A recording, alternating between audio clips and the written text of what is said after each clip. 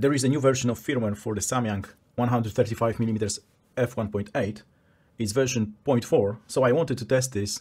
If there is a still problem with the autofocus in the video, which I spotted when I've been shooting the video about all the focal lengths. So in that video you can see that the background behind me is pulsating when I'm shooting myself and the background is lit. So after upgrading to the firmware 0.4, I've tested this again, and unfortunately seems it's still the case, although maybe it is less pronounced, yet the lighting has been a bit different today, so maybe that's why it was a bit less visible. And it seems it's definitely the case when the part of the background is bright, so that bright part of the background is pulsating. Although it doesn't seem that my face has been out of focus due to that reason, but it is kind of annoying and distracting if someone sees that pulsating in the background might be distracted, so it's not the best thing. And it was not that the branches were moving, because you can see when the wind is blowing, the branches are moving much slower, and it is basically they are moving as the autofocus background, nothing changes.